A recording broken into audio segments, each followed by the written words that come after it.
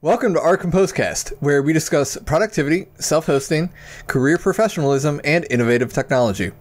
Here to bring you the latest from the open source ecosystem and beyond is yours truly, Andrew Syriac, and with me is my co-host, Jack Moore. How you doing today, Jack? I'm doing well over here. How are you doing over there? I've been running into little snags, just up and down. So the first I think that you experience is that for some reason right now, and I haven't even looked into this, I just kind of confirmed it before the show, though, Journal Cuddle is broken on new Ubuntu installs via DigitalOcean. So I don't know what they've done, what they've updated, and it's weird because the file's there, but Journal Cuddle can't read it. Now a restart seems to fix the problem of systemd journald.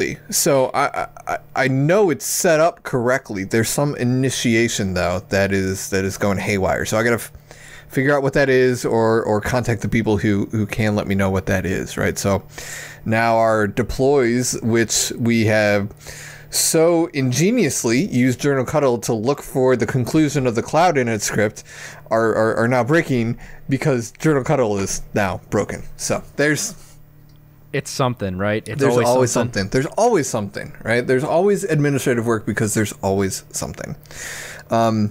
Even when the administrators administrate too much and delete production instances. That being the case, we got to have an impromptu restore test recently, and we got to restore the Compositional Enterprises our Compose instance, which hosts our Rundeck instance, our service, and our Bookstack, and yep, all that. That's basically all of our services. All of that. Yeah. So that trial by fire with that one, if you asked me. I was happy about that.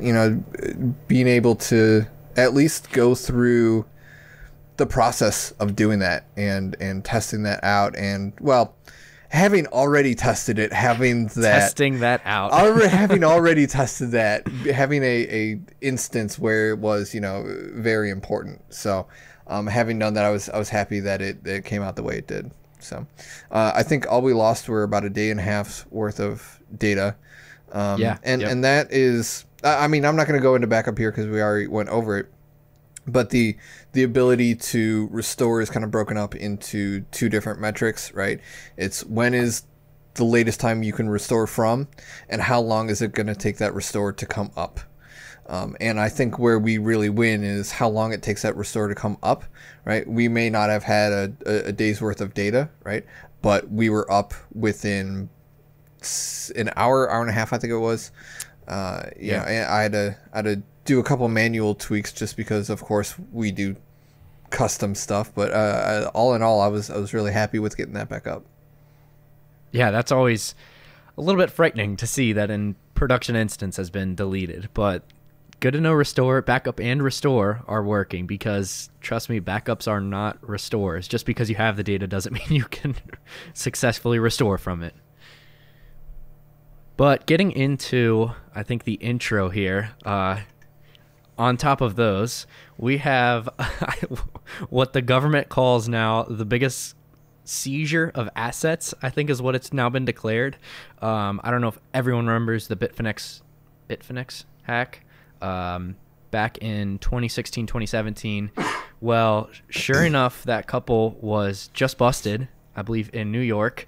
And you're never going to believe it, but the guy had the password, had his the private key to the wallet. It was hanging out there. I think he had two copies of it. One was just hanging out in the cloud, just in a folder. And then one was just on his desktop, unencrypted, just hanging out unencrypted. Nothing fancy about it, just hanging out, ready for someone to grab it. But they were busted just recently, within the past week. And we'll see where it goes from here. Honestly, if you asked me why he wasn't encrypting it, because I couldn't be able to give you a good answer. I really would not be able to give you a good answer. There's a lot of talk, especially around, I don't remember if it was this case, but a lot of different cases where Bitcoin does get seized, right? The legitimacy of this as a, you know, anti-censorship measure gets called into question. You're like, all right, well, if it can be seized, how is this secure? It's like, well, it's not like they broke the Bitcoin protocol, right? It's that someone literally had the keys sitting, you know, under their front entry mat. You know, that's not a seizure. That's, you know, a criminal being dumb. You know, it's a Darwin Award right there. So yeah, and I can't remember if you were, you know, talking about if they kept their keys on like a cloud, or not. You know, if it was in some kind of like repository or something like that. But I mean, that would be something that you would expect authorities to have access to anyway. So you'd want to do something and encrypt that client side, so that you're not just throwing that up into someone else's computer, right? And someone else's computer that they may take away from you, given any change in whim. Just because they feel like it. Right? I mean, just because they feel like it. We just saw, and actually link in here in the intro, you know, Google took away the legacy G Suite accounts, you know, the free accounts that they've been giving out since, you know, the early, you know, mid 2000s up to like 2012, right? From 2006 to 2012, anyone could sign up for a Google account with a custom domain. You know, and a lot of people did for, you know, non-technical users, because that was Google. You know, Google is something that is very easy to work with for non-technical users. Now, you and I, we can go to Namesilo, Namecheap. We can go to, you know, a DNS registrar, register that, go to a DNS provider and put in our details there, and we can host that, because we understand how that works, right? People who don't are going to use these types of services, and Google used to offer them for free. They no longer offer them for free, but they were grandfathered in. And now a lot of people are understanding that they were no longer grandfathered in. 10 years later, 10 years down the road, hey, by the way, that free account we gave you, yeah, we're getting rid of that, and you have until late June. You know, and maybe this is a sign that Google is, in fact, not trawling through your email in order to sell ads to you. Maybe they are losing subscription services, so they need to get you off that free account, right? Maybe they're just trying to pinch pennies. I don't know. I'm not going to speculate. All I know is that, once again, they are rescinding an offer that, you know, a lot of people rely on. I mean, if you look at the Google Stadia release, right? And that's something I linked to here as well. But, you know, the Stadia release got not yanked, right? But at least they are rebranding it and deprioritizing it, right? And they're not going to be working on it, you know. And they sold a lot of subscriptions to this stuff, right? This is something that they really hyped up. This is something that they said, come and we will take care of your gaming needs. Just like before, they said, come and we will take care of your email and hosting provider needs, right? And time and again, we see that's just not the case. Now, and you had an interesting take, you know, them being an advertising company, not a hosting company. That's what they are anymore. Yep. Yeah. Anymore, you look at them, they have gone, just name a messaging service. I think they've gone through 12 since they've been a company, since 2001. They've gone through 12, I think the number. Like, think about that. Allo, Voice, all those services. Just think, if you're like, oh, hey, we migrated our entire team to X, and the provider just pulling the rug on. It's a rug pull, basically. At that level, it's just like, oh, hey, by the way, we no longer provide support. It's like, dude, we just bought this a year ago. You're gonna make me transition everyone over one more time? So I don't know. If you ask me, and I think this came up in discussions around their, oh man, what is it? Or what is it? The one, the megacorp, the antitrust, or no, yeah. Is it antitrust? Yeah, antitrust. It's like where they break up all the big companies, big organizations. Yeah. They basically said, all right, if it split into two businesses, it would be the products business and the AdSense business. So it's like, oh, well, good luck with the products one, because they can't hold on or create a they can't, their products suck. End of the day. You know, and I look at the recommendation I really liked from leaddev.com.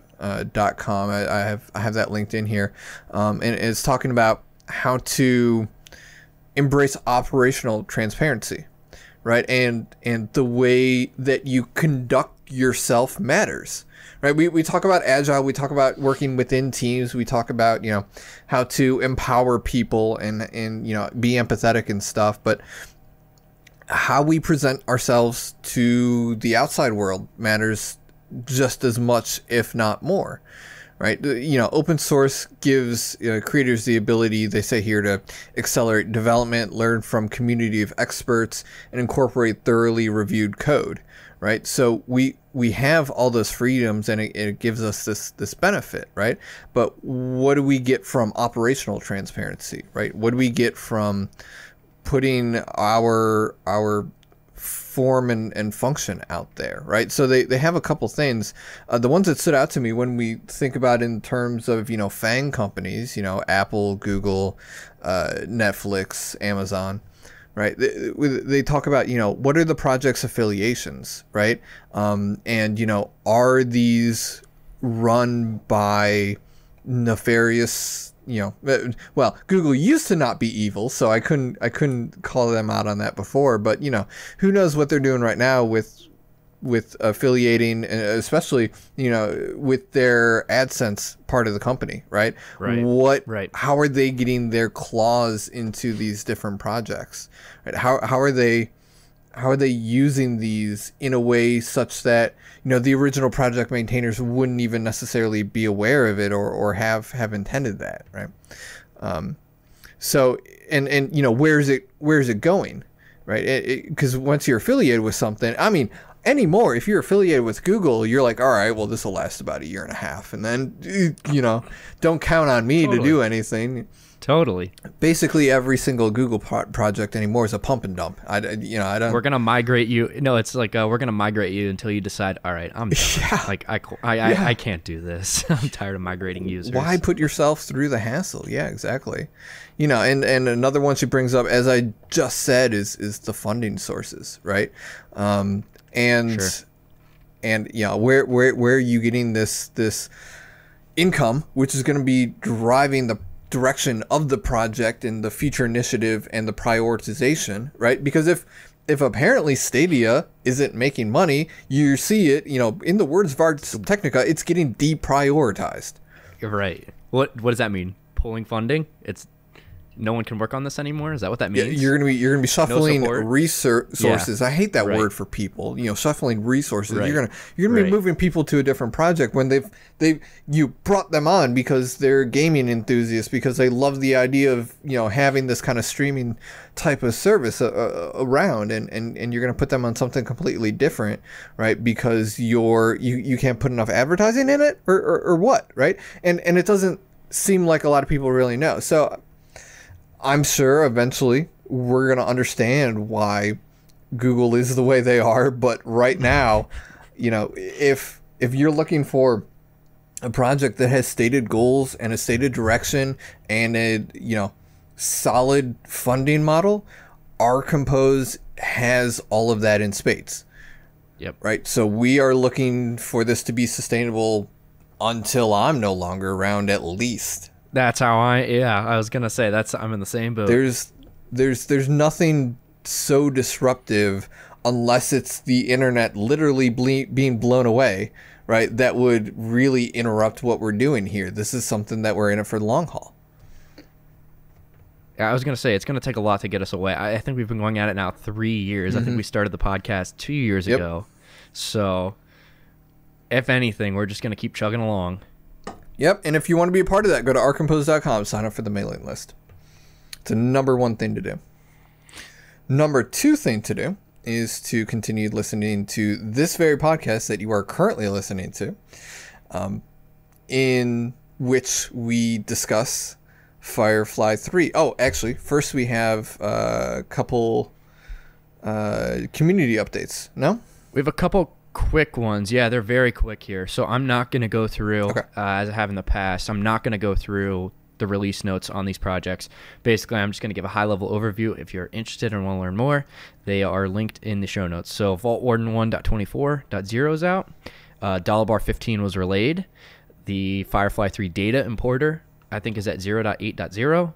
And WordPress is just getting ready for 5.9. If not, I think it's already out here, and they're just getting ready for it. So I linked in basically what the past month in WordPress looked like, but all of these are going to be in the show notes. I'm not going to go through the release notes. There's nothing major to discuss on these. The one thing I would note is that the data importer, I had talked to the maintainer of Firefly 3 as we had covered last week, and he had pointed out that the data importer is in fact a separate service. So that is something that we can look to introduce if anyone is super concerned about that. Luckily, the way we spin up Docker containers, this would just be yet another one. So right. No fear that this would be fairly painless to achieve. But